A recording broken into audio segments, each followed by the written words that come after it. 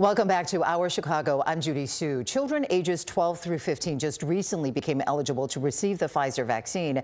But Dr. Anthony Fauci, chief medical advisor to President Biden, said this past week that it will likely be the end of the year before younger children can get the shot. So how do families navigate summer activities while keeping everyone safe? We're talking this morning about that with Dr. Andrew Kreppel, an associate professor of clinical pediatrics at UIC. Good morning to you. Thanks so much for joining us.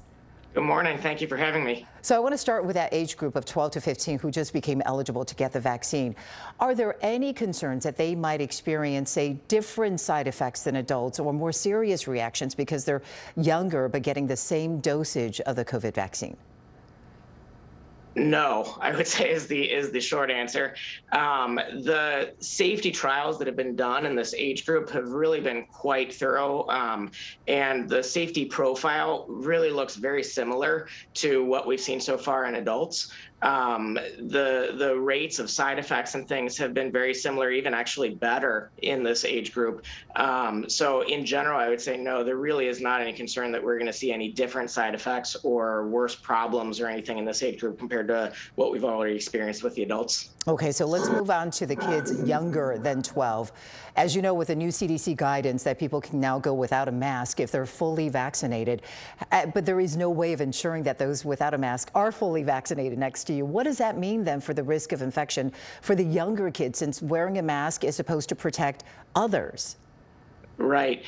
It's a very good question, a very fair question. The truth is that the children under 12 really will remain the last big group that's essentially not protected because not vaccinated yet. And so I think as we move forward in time, they may likely take up a larger share of the percentage of patients who have COVID.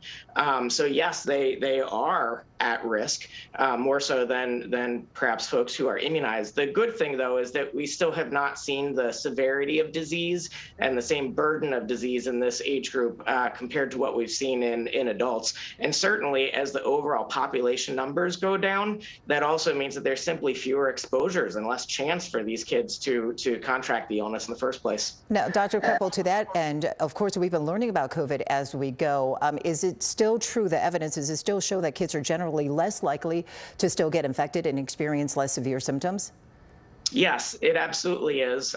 There's actually just some recent data that came out this week even demonstrating that the hospital rates of children with COVID may not be as high as initially thought. And I can tell you that certainly my experience working in the hospital setting is that most of the kids, or I shouldn't say most, but many of the kids who get admitted to the hospital with COVID simply have COVID sort of by happenstance when we test them as part of their admission. It's not necessarily the reason for their admission.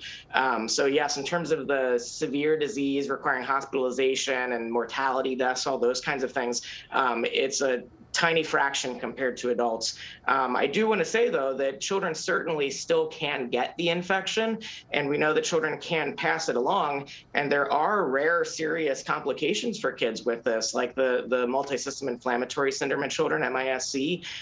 There's some information that we're learning about what people are terming long haul, which is sort of having lingering effects of the infection weeks to months afterwards, even when the initial infection may not have been that severe. So there are significant problems for kids with the infection, but they certainly are much more rare than what we've experienced with adults.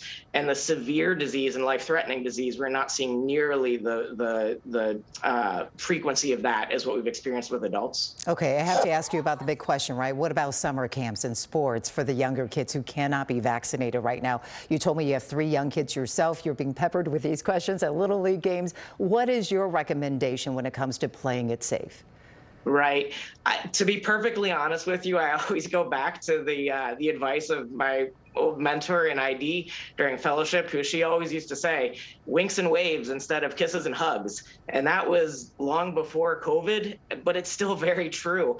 Those same behavioral adaptations, if you will, are really the tried and true methods for preventing all sorts of respiratory infections. We've seen almost no influenza, for example, this year because of these kinds of mitigating behaviors. So I think we want to encourage our children to do that. We want to role model that for our kids. So even if you, as an immunized parent, may say, well, gosh, I don't have to wear a mask, it may be a good idea to simply wear a mask to model that for your children who are not immunized and who may need to wear a mask, particularly if they can't keep up that distancing, or if they're indoors for events and things like that. Those are the settings where you oftentimes need more of the masking. I have a younger one at home who cannot be vaccinated right now. So yes, I'll be watching this very closely. Dr. Kreppel, thank you so much for that information. Thank you. All right. And that does it for Our Chicago this morning. Thank you for joining us. Hey, if you like that video, be sure to subscribe to our ABC7 Chicago YouTube channel.